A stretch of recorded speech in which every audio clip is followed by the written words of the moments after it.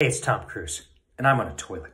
Besides dropping my kids off at the pool, this is where I do a lot of my deep thinking. I've been thinking a lot about toilet paper and how unnecessary it is in the grand scheme of things. Everyone and their grandmother is hoarding it, or simply unable to attain it. So your mission, should you choose to accept it, is to buy a bidet. It's been around for centuries for a reason.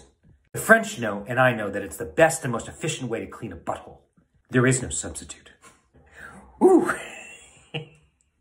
that was nice.